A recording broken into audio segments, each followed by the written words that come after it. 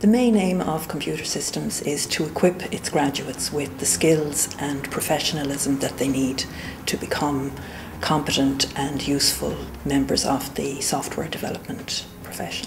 The programme covers programming, computer science, computer organisation, mathematics to an extent, but it's not the main idea.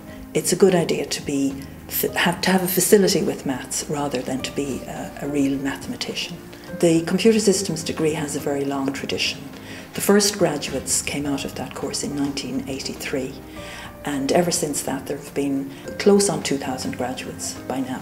The computer systems programme focuses on problem solving, and problem solving using information technology in a wide variety of application domains. For example, telecommunications, business, finance, manufacturing, computer games, lots of different areas. The career opportunities for computer systems graduates are very extensive.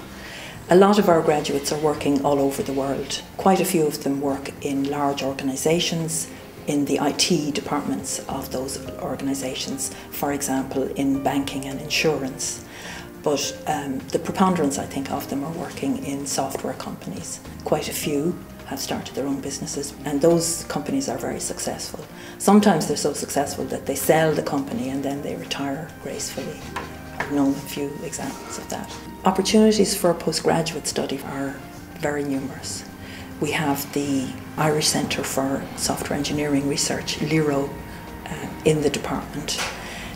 There are many opportunities there to do research on agile software development, software product lines, requirements engineering, mathematical methods, and so on and so forth. The opportunities for computer systems graduates are worldwide.